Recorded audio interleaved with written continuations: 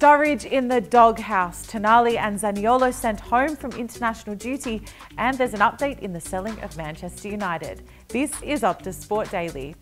Former Liverpool and Chelsea striker Daniel Sturridge is the subject of an arrest warrant in the United States, and it's all to do with his dog. The 34-year-old failed to pay a $30,000 reward for his missing dog, who was stolen from his house during a burglary back in 2019. American rapper known as Killer Fame reunited Sturridge with his dog, but claimed he never received the money, resulting in the lawsuit. The former England international has been handed the arrest warrant for failing to appear in a Los Angeles court over the matter.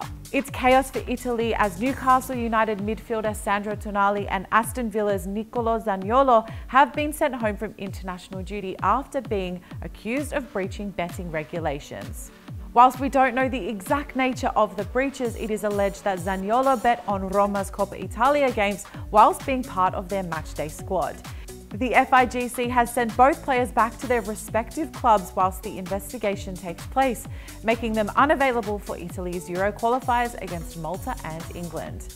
After the back and forth bidding of Sir Jim Ratcliffe and Sheikh Yassim, the Glazers are one step closer to selling Manchester United. Whilst the Sheikh is keen to buy the club outright, Ratcliffe has allegedly presented a 25% stake agreement, which would still leave some power to the Glazers and gives him the advantage. For more news, highlights and clips like these on Optus Sport, make sure to like and subscribe.